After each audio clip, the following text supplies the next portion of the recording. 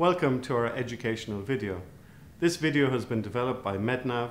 MedNav is an organization that helps to promote women's and children's health worldwide through education and innovation.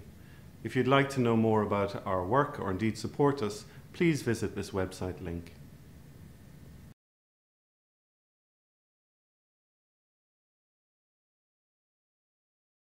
Insert the suture 3 centimeters below the incision line and make it come out 3 centimeters above. Take the suture over the fundus of the uterus to the posterior uterus and insert a horizontal suture in the lower segment of the posterior uterus. Take the suture back over the fundus of the uterus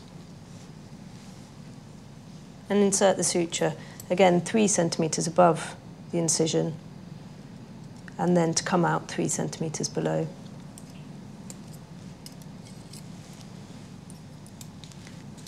Use your assistant to compress the uterus and tie your surgical knot.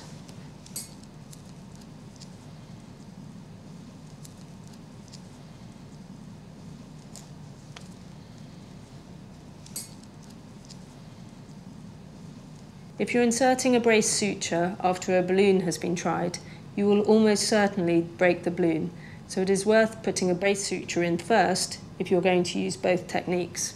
It's important to remember to use an absorbable suture, as non-absorbable sutures for brace sutures have been associated with bowel herniation and ischemia. The use of these techniques, balloon tamponades and compression sutures, can reduce the need for hysterectomies in postpartum hemorrhage.